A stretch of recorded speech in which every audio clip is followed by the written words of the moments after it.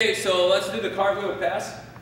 So cartwheel pass, it's important to know how to do it. First of all, do a cartwheel halfway decent. A lot of guys always talk about this. In their mind, they're doing a cartwheel. What they're really doing is they're placing the hand here and they're jumping sideways here and they think they're high.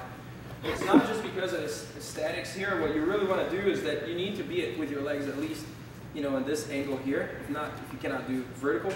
Because if you go low, the first thing when he sees it coming, he's going to place his back on the mat and he's going to raise his legs.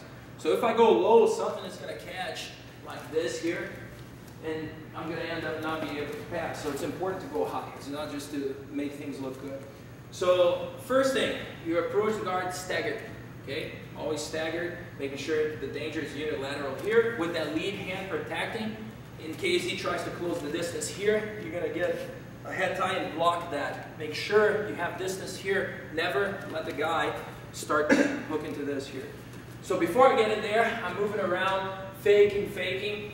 And now I want my toes exactly where they are here. So imagine a triangle here. You're going to place your toes on the apex of that triangle.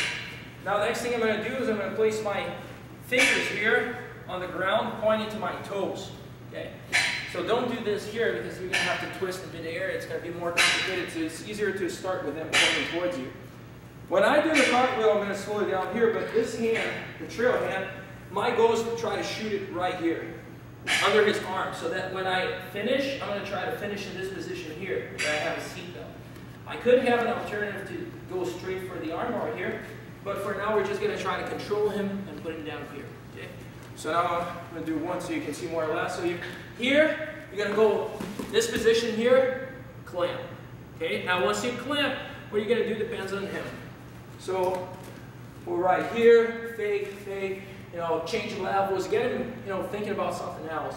Then you go this hand straight for that gap there. So here, straight for the gap, get that control, and now you can think. You can see that the arm is already here. You might want to attack the arm, you might want to attack the neck, depending on what he gives you. So here, fake, boom, take control. Alright? Very simple. Let's do it.